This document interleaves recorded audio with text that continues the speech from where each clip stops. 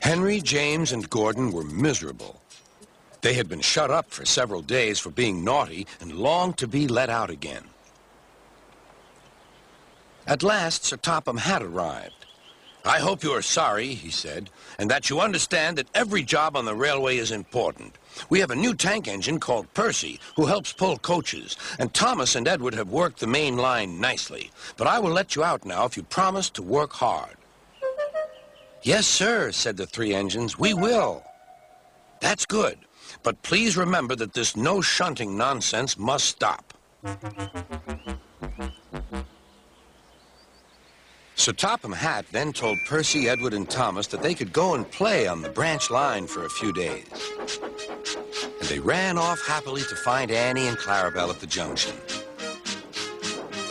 The two coaches were very pleased to see Thomas again. Edward and Percy played with the freight cars. "Stop, stop, stop," screamed the cars as they were pushed into their proper sidings. But the two engines laughed and went on shunting till the cars were tidily arranged.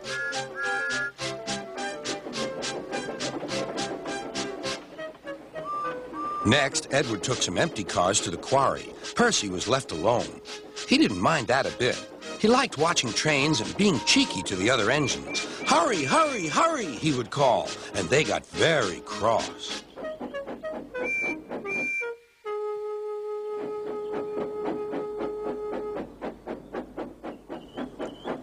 After a great deal of shunting, Percy was waiting for the signalman to set the switch so he could get back to the yard. Percy was being rather careless and not paying attention. Edward had warned Percy, "Be careful on the main line. Whistle to the signalman that you are there." But Percy didn't remember to whistle, and so the busy signalman forgot him.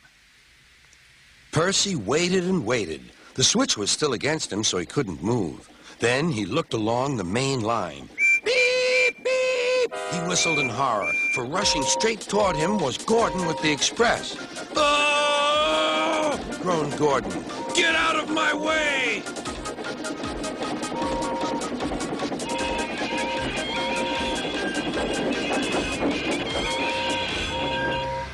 Percy opened his eyes. Gordon had stopped with Percy's buffers just a few inches from his own. But Percy had begun to move. "I won't stay here. I'll run away," he puffed.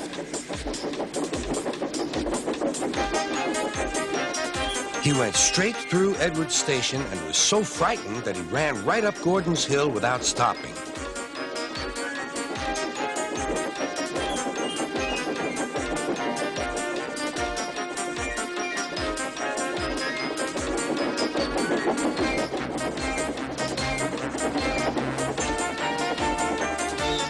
After that, he was tired, but he couldn't stop.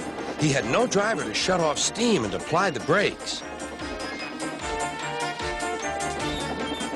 "I want to stop! I want to stop!" he puffed. The man in the signal box saw Percy was in trouble, so he kindly set the switch.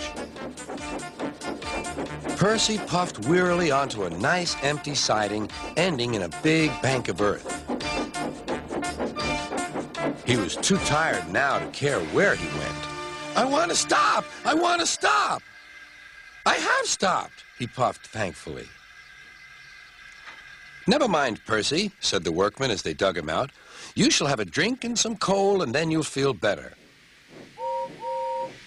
Presently, Gordon arrived. "Well done, Percy. You started so quickly that you stopped a nasty accident." "I'm sorry I was cheeky," said Percy. "You were clever to stop," replied Gordon. Then Gordon helped pull Percy out from the bank. The two engines are now good friends, but Percy is always most careful when he goes out on the main line.